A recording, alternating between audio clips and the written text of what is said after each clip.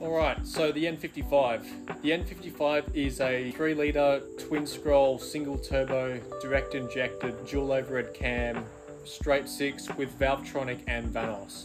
It's got a bore of 84mm and a stroke of 89.6. The N55 also has the same crank hub design as the S55, and it's also the same with the N54, where there's just the crank hub is bolted to the crankshaft with a friction disc in between both of them, and there's a bolt holding them all together. So it's not keyed or pinned or anything. This is the same bore and stroke as the S55, hence why the S55 is based on the N55.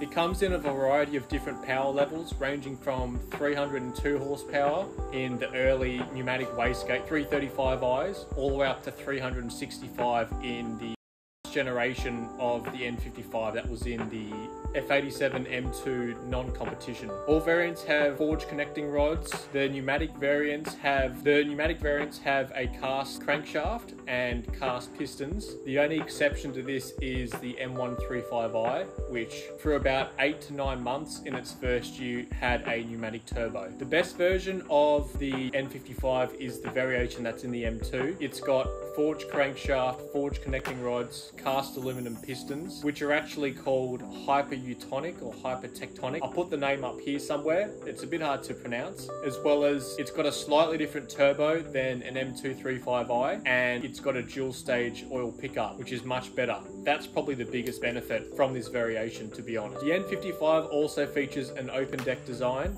meaning it's not quite as strong as the N54. The M135i and M235i have got the same long block as the M2 non-competition. They both don't have the dual stage oil pickup and a different turbo, both on the pneumatic for the early M135i's in 2013. The electronic on the 2014 onwards is still slightly different to the M2 non-competition. The N55 is actually a much more reliable engine than the N54. However, it's still not without its problems. The main problems are the fuel injectors just needing to be replaced with age. The N55 fuel injectors are a solenoid style compared to the N54, which is a piezo crystal style. The main difference is that if you have an N54 or an N55, at some point they'll need to be replaced on both engines. It's just that the solenoid pipes are significantly cheaper to replace compared to the piezo crystal style. Water pump and thermostat. The N55 features an electronic water pump, and this just fails with time. The actual motor itself does not fail. There's an actual control panel that's inside the motor, and that's normally the thing that goes. The actual water pump's a permanent magnet style, and the actual motor is very reliable. Some people have reported N55 spinning rod bearings. I personally have an M135i with a pneumatic wastegate and haven't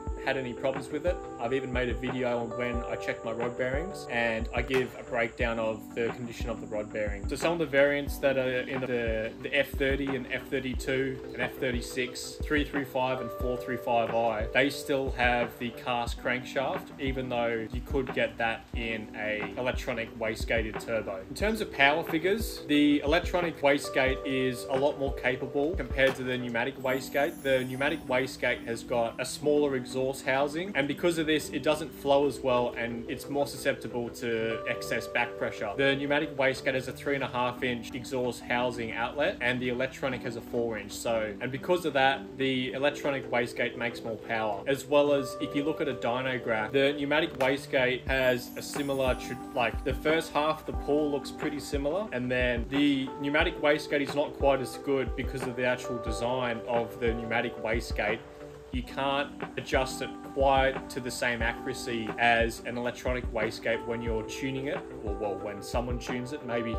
Probably not you if you're watching this video, I don't want to be rude. And the power curve at about 5400 RPM, it just starts to sort of plateau and then drop off, whereas the electronic wastegate pulls to about 6100 and then starts to drop. So if you're looking at buying one, like a car that's got this engine in it, probably go for the electronic wastegate if you can. The N55 with the pneumatic wastegate, also known as PWG, is really only capable of about 360, sometimes 370 horsepower with full bolt-ons and a tune, whereas the electronic wastegate can crack about 410, 420. Now obviously this depends on who's tuning your car, what fuel, where you are in the world, and most importantly, what dyno you're using. I can make a whole separate video on how people manipulate numbers on a dyno. It's actually really easy to do, but I'll leave you with this. The easiest way to see if someone's manipulating the dyno is that the power and torque numbers on the dyno graph, they often intersect at some point, creating an X.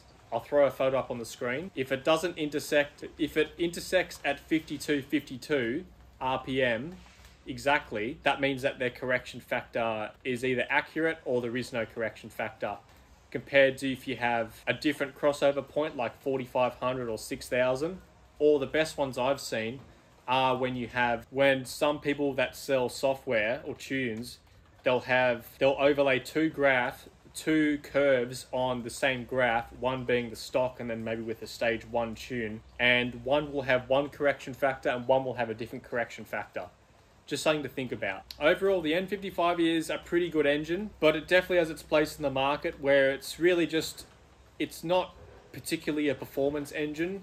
In the M2, its application in the M2 is pretty good, but it's not really a full M engine if you want to get to the specifics. So with that, hope you enjoyed this video. Make sure to subscribe and check out the website at shopmcgarage.com. The firing order on the N55 is